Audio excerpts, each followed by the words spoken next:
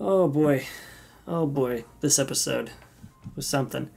So, some cool stuff first. Some cool stuff. So Subaru went to the capital, met the Appa guy again that he first met in the world, which was cool. He finally bought some apples from him, like he said he would, which was cool. He kept a promise.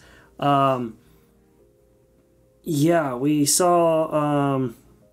I'm guessing it seems like at least Rem is kind of getting some feelings for Subaru. At least she's tolerating him a lot more and playing along with some of his shenanigans, like when Emilia told him not to go to the capital meeting that she was going to in the kingdom or in the castle. Well, don't go, she told him, and he went anyway.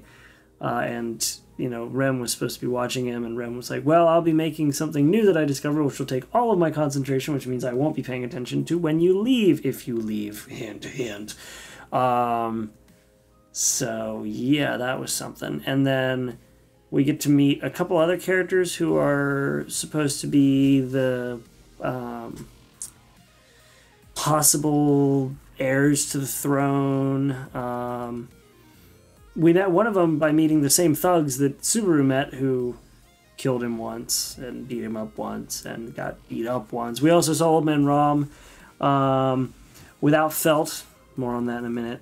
And, he was wondering where Felt went and all that. So, then we met up with Reinhardt. We also met a new knight whose name I can't remember. Two new knights, actually. One's missing an arm and the other's the guy who kissed Emilia's hand, which made Subaru for some reason think that he's his love rival. I don't know. It's really weird. And then right at the end, after this mess of a meeting where they keep talking over one another, Felt comes in because Reinhardt says that she is the descendant. Or not the descendant, but the next for the throne.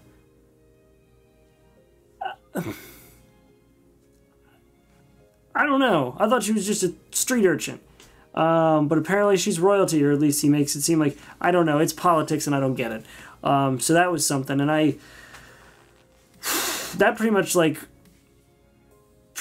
pretty much the most memorable part of the episode for me, because everything else was kind of cool. Subaru does this, Subaru does that, Subaru does this, Emilia gives him crap for this, Emilia's doing this, blah, blah, blah, blah. They went on a date, too, which was nice, I guess. But, yeah, Felt. Okay. So, yeah.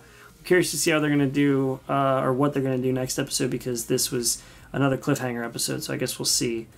But, let me know what you guys thought when you guys first saw this. Did you have the same reaction I did, which was basically just to go, oh my god, it's Felt, or in my case, just shout Felt's name. Felt! Did you guys have that same reaction, or was it just me? Am I weird? I'm probably weird. I am doing videos on the internet where you guys literally enjoy me watching videos for no reason. So, I guess maybe I'm just weird, but that might be a different topic for a different day. But this was definitely a weird thing that happened in this episode. So let me know what you guys think in the comments below. And, click on the link down below and go enjoy the reaction.